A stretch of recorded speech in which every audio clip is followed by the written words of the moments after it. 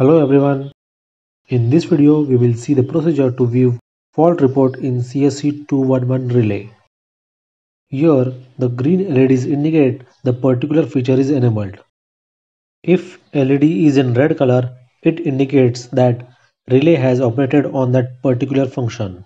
So, to view fault report, first press the Set button. Go to Report.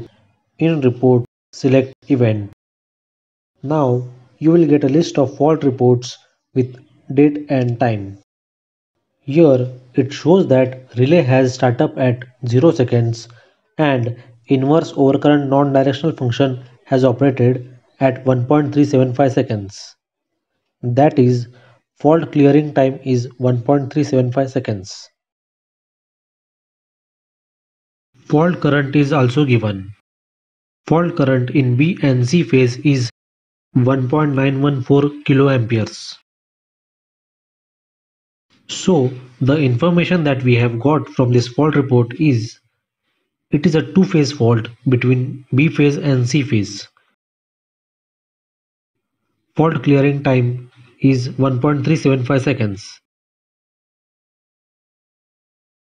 Inverse overcurrent non-directional element has operated. That's all for this video. Do check out our other videos related to CSC-211 Relay. Links are given in the description below. Thank you.